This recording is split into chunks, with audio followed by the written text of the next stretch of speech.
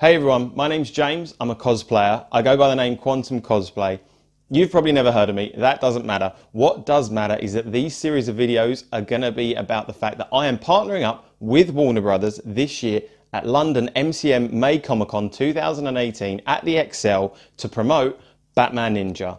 And this video is going to be all about how you can make your very own Batman Ninja cosplay. Right, so the next part of the costume that we're going to go through is the gauntlet and the shin pieces. Now essentially they're the same, one is just a lot bigger than the other. And for this I have used EVA foam floor mats. Now EVA foam is a really simple and very popular way of making costume parts for your cosplay. Now your EVA foam sheets look like this. You can pick them up anywhere at any craft store, hobby place, DIY store. And then you've got craft foam, which come in sheets like this and larger ones. It's a lot more flexible, and we use this for the detailed areas of the pieces. Now you're also going to need a hot glue gun and a heat gun, and then the harder part is your template. Now templates, you can purchase some online or you can make them yourself. I've made these myself and I'll show you them here. This is the rear of my gauntlet and you've got the front of the gauntlet. Now the best tips I can give you if you're making your own is just imagine the piece you want to create and imagine it unfolding to a 2D flat shape. And then if you want to make an outward curve on a piece or an inward curve, outward curves, just cut a slit in the foam and insert a piece to make it bulge.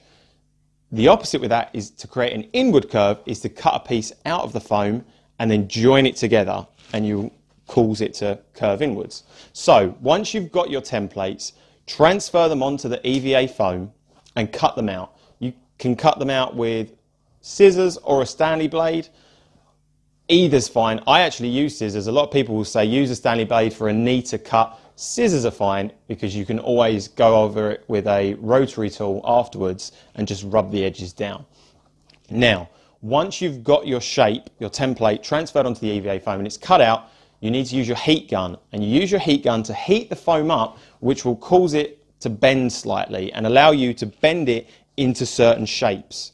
So once you've done that, and you've got that, for example, these two pieces cut out in EVA foam floor mats, you then super glue them together with hot glue and then bend them round. And so, as you can see here, mine have then joined with a piece of elastic. And again, you can get elastic from any craft store, DIY store, and it's just hot glued in there because otherwise you're not going to be able to get your hand in there. And then once you're satisfied with the shape of your piece, again, so I've used thicker EVA foam here for the details, and then the smaller details, the craft foam. The fins are all made out of the same floor mat stuff. Once you're happy with your shape, you then need to seal it. Now you can get professional sealers for cosplay costumes online, or if you're on a budget, use PVA glue. The sealer is obviously a bit better, but PVA glue works fine. I've used it a lot. I've used it for these pieces. And a couple of layers will just help seal the paint, just to help so that when you paint your piece, hopefully it'll avoid it cracking as much as possible. So then all you've got to do is paint it up and you're ready to go.